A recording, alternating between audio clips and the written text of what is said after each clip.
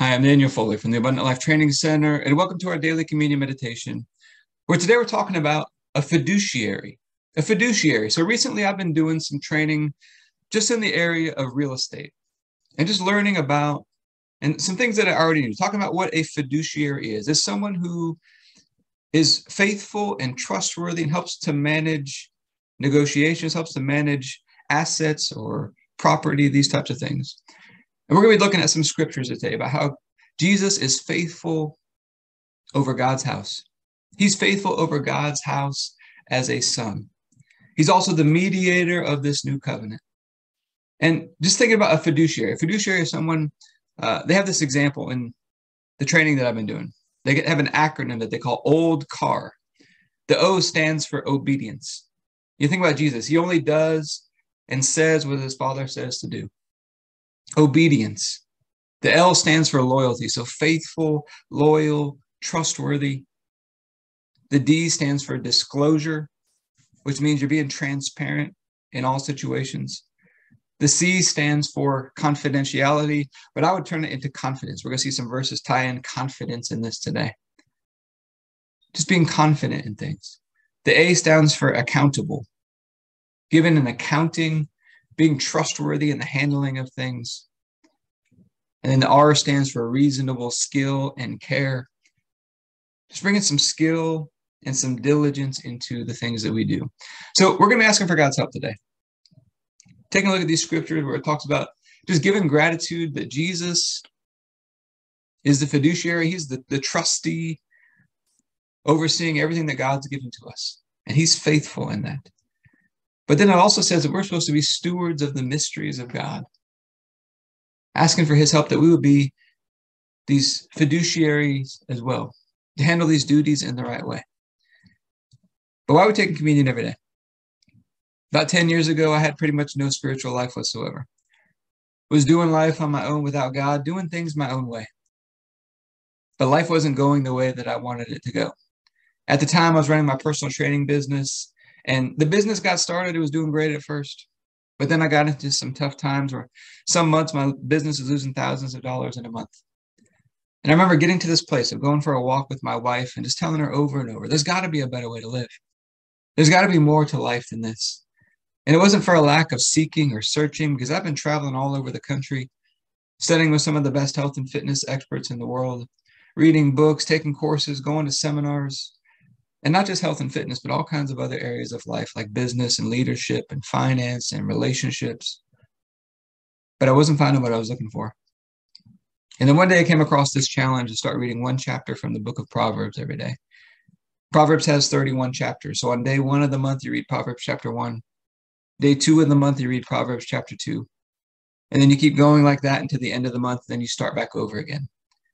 Well, I've been doing this for a little while. And then one day, Proverbs 13:22 just seemed to jump off the page at me. It says, a good man leaves an inheritance for his children's children. And that verse got me thinking, what's the most valuable thing that we could pass on to future generations? Well, Proverbs tells us that wisdom and understanding are the principal thing. So I made a commitment. I want to pass on manuals and lessons and teaching for all the different areas of life. But really, when I got started, I had no clue where to start. So I began to seek after God. Began to totally immerse myself in the things of God. My relationship with him began to grow. He began to show up, began to teach me, began to train me. It wasn't always easy all the time, because he began to teach me this new way of living, where we make him the source, make him the center of everything. But that meant I had to put off my old ways to learn how to do things and to operate my life in a new way. At times, I found myself in some impossible-looking situations, only to see God just come through over and over again as my faith and my trust in him just continued to grow. And over the course of about 10 years, I just documented what he was taking me through, the things that he was teaching me. And it turned into this series of books and courses and now partners that we have called the Abundant Life Blueprint. But out of everything we do in the Abundant Life Blueprint, I do believe the most important thing is daily communion. Daily communion is what I call the number one table turner for all of life. Has the ability to create a turning point in our lives and turn things around, changing the trajectory of our lives going forward. Jesus says, as often as you do this, remember me. It's this opportunity to remember his sacrifice and all that his sacrifice did for us, giving us this new covenant with God. It helps us to abide in him so that our lives produce much fruit. The Apostle Paul says every time we take communion, we're proclaiming the death of Jesus, which in the case of a will or an inheritance, nothing happens until you prove the death. So in a way, communion is like an activation of all the benefits that are found in the new covenant. But it's also important we take it the right way. Every time we take communion, to take it with the fear of the Lord, with deep awe and honor and reverence for the sacrifice of Jesus, all that he suffered for us, but also remembering all that his sacrifice means for us, how it connects us back to God, gives us this personal relationship with him. So the process we typically use, we start with about a 2-minute long prayer that's mostly scripture, coming from Ephesians chapter 1 and the prayer of Jabez and 1 Chronicles chapter 4. And then we take a few minutes to examine ourselves, because the Apostle Paul says some people are weak and sick and they die early because they don't examine themselves before taking communion. And if communion has the power to do that in the negative, I believe it has the power to make us healthy and strong and give us long life if we'll take it the right way. And then after our time of communion, we've been talking about some practical physical workout tips, because I truly believe physical exercise is meant to teach us how to exercise our faith. So let's get started with our prayer. Heavenly Father, I pray for all those who are watching or listening, their families, all those connected to them, and our church and governmental leaders. I thank you for releasing us from darkness and transferring us into the light, into the kingdom of your dear Son. Thank you for your purpose and grace given to us in Christ Jesus before time ever began. And I thank you that Jesus was smitten for us so that you could fight for us.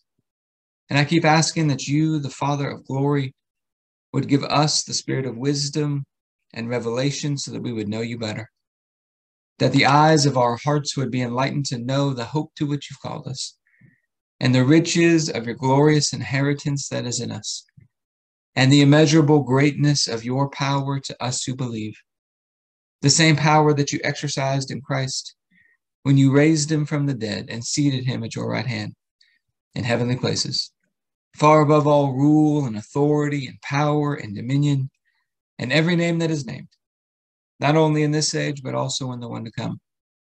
And you put all things under his feet and made him to be the head of the body, the fullness of him who fills all in all. And Father, I ask you to bless us, to make your face shine upon us and let us find grace and favor in your eyes. Expand our borders and our territory. Expand our capacity to receive your purpose and grace, your love and your goodness, and to let it flow through us so that we do good and are a blessing to people all over the world.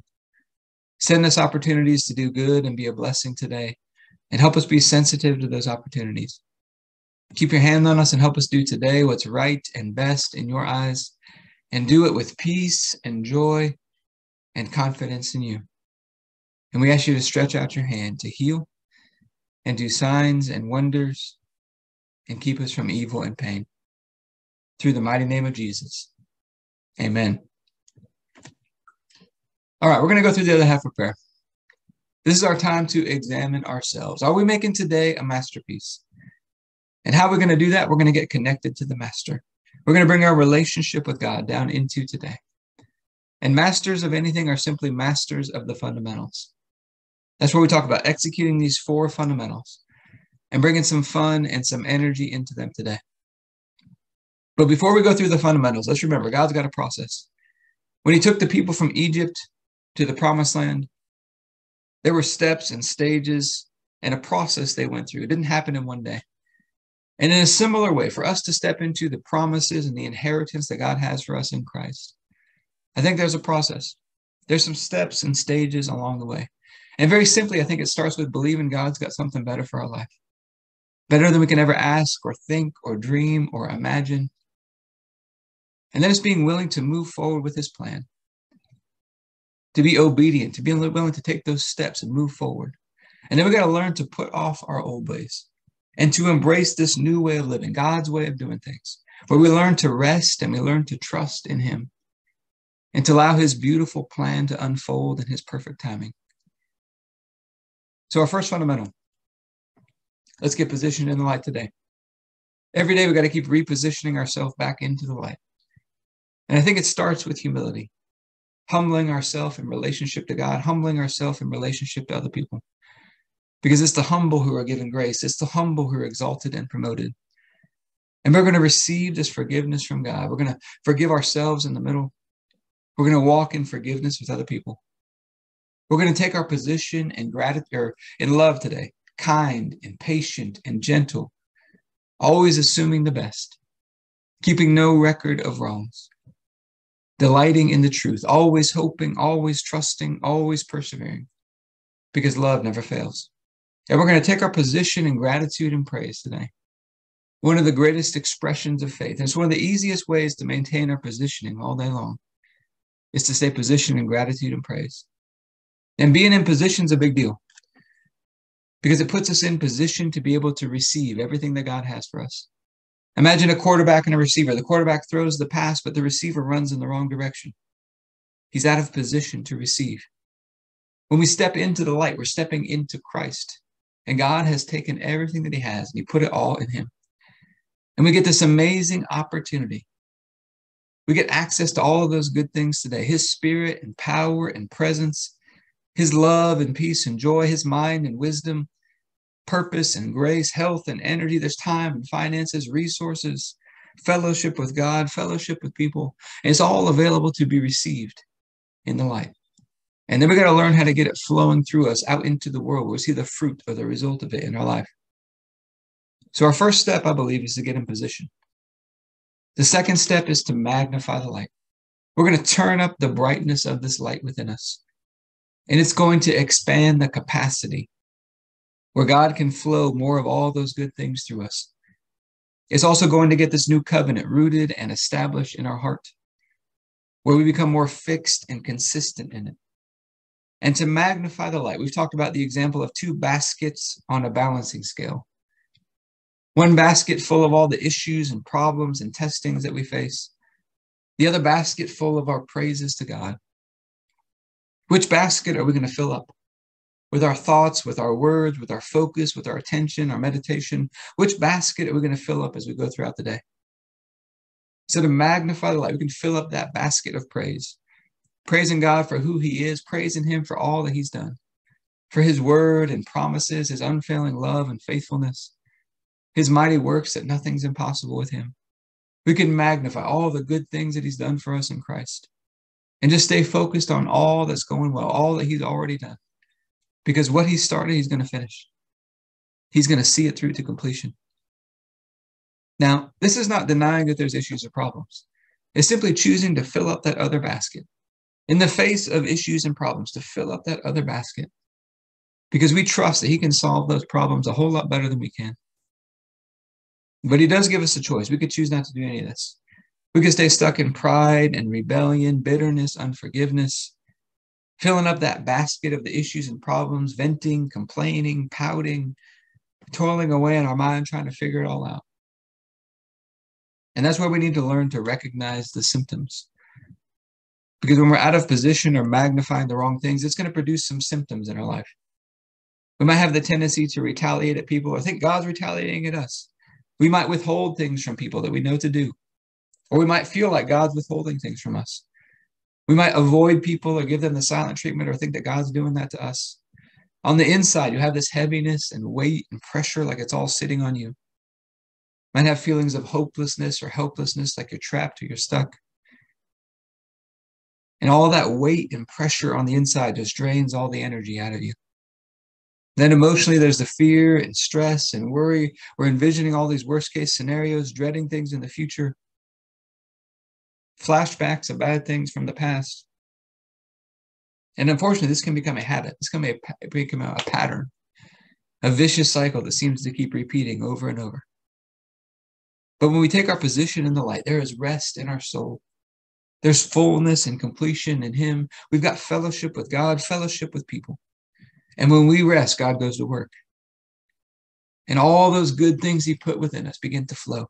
And everything is free and easy and effortless, energizing.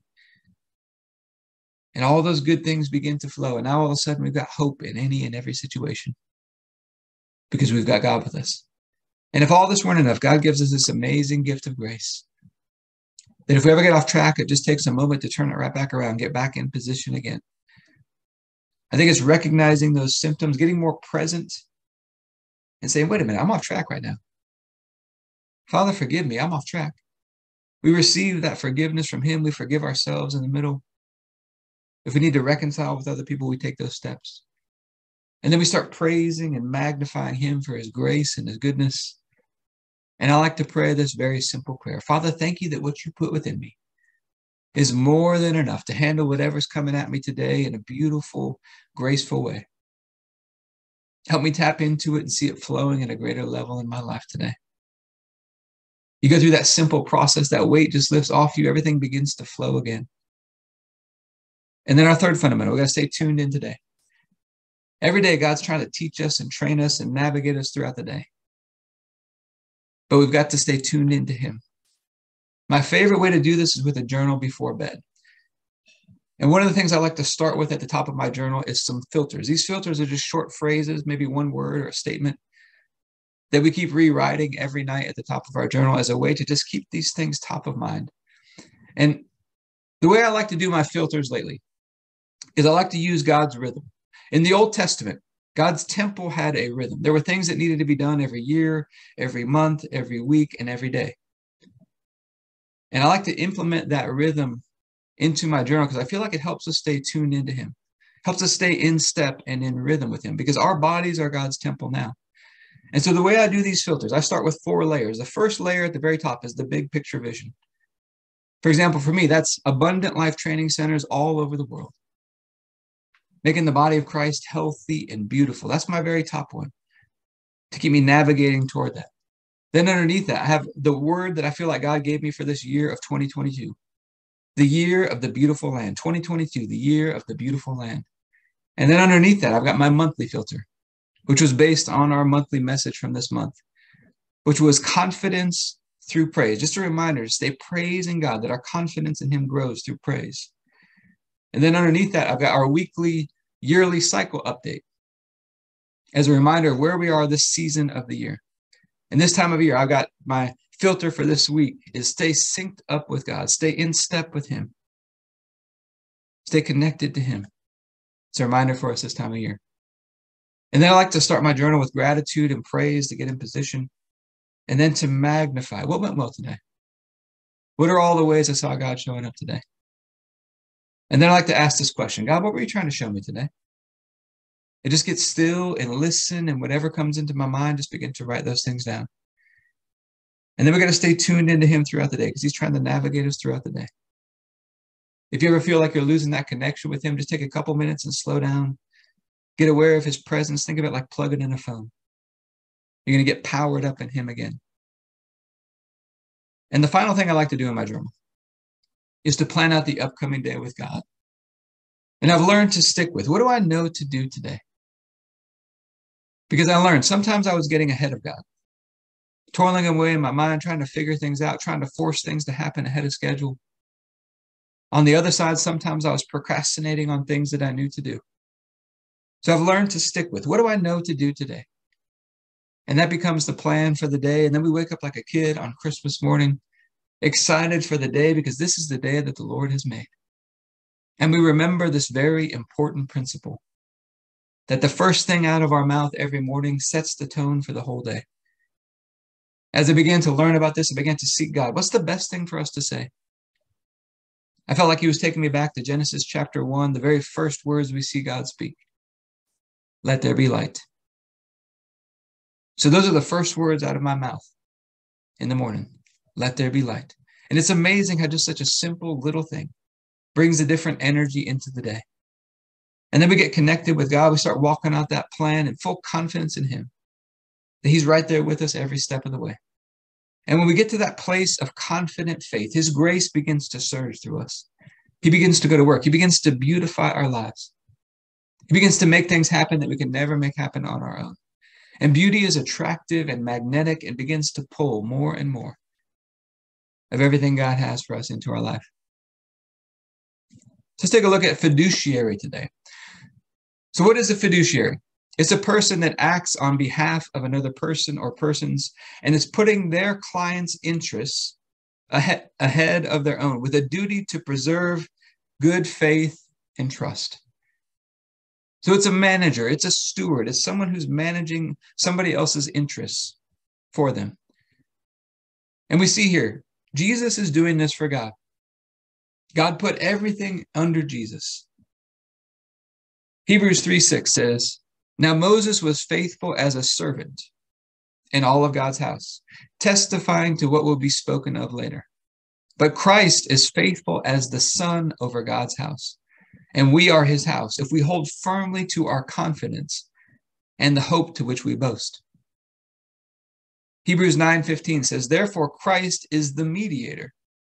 He's the manager or the mediator of this new covenant, so that those who are called may receive the promised eternal inheritance, now that he has died to redeem them from the transgressions committed under the first covenant. So we see that Jesus is faithful over all God's house. He only does what his Father says to do. He puts God's interests ahead of his. And so today's communion is just a time of gratitude for that he's faithful over all of God's house. And he does that for God. He does it for us. And we are his house. And we're also asking for his help to help us to be good fiduciaries ourselves. For example, it says in Corinthians that we're supposed to be stewards of the mysteries of God. And we have to prove ourselves faithful in this. We have a fiduciary responsibility as well. Putting God's interest, Jesus' interest ahead of our own, to be found faithful and trustworthy in these things. Obedient and loyal and trustworthy, transparent, skillful, accountable, putting our confidence in him. So Heavenly Father, we're just so grateful that Jesus is faithful over all of your house as a son, and we are his house. He's the mediator of this new covenant. And he does good. He's excellent at it.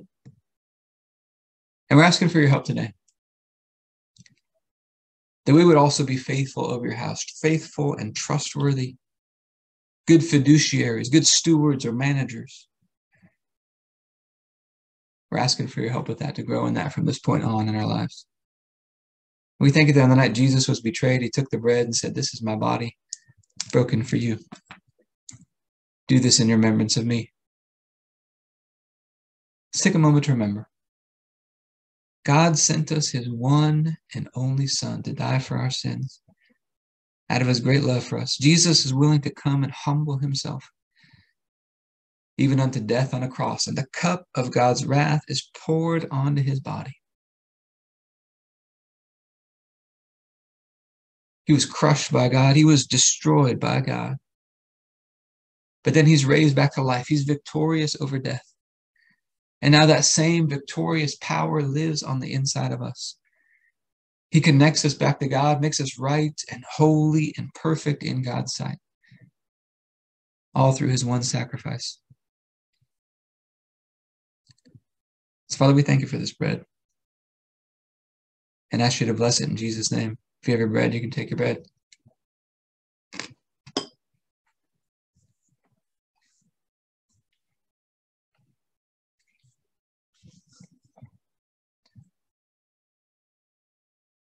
Then after supper, Jesus said, this is a cup of the new covenant in my blood, poured out for the forgiveness of sins for many. His blood cleanses us, makes atonement for us. He releases us from darkness and transfers us into the light, into the kingdom of Jesus, which means he's the king. He's our Lord, making him the Lord of our life. And he gives us this new covenant with God, this blood-sworn oath that God is with us and for us, working for our good. So, Father, we thank you for this cup and ask you to bless it in Jesus' name. If you have your juice, you can take your juice.